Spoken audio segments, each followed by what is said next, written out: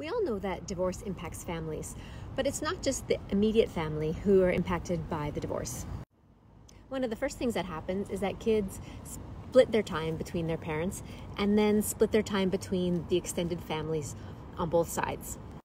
This can sort of dilute the connection that you have with your grandparents, aunties and uncles, and cousins because you're just seeing less of them from time to time.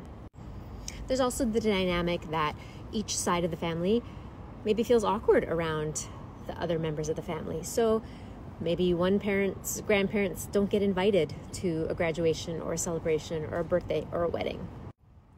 Your life becomes more compartmentalized, where those things happen on that side of the family and those things happen on the other side of the family. As a result, you may feel less seen, less known, less celebrated, and less supported. And then, unfortunately, during times of hardship, you're less likely to reach out to your relatives for the help that they could offer.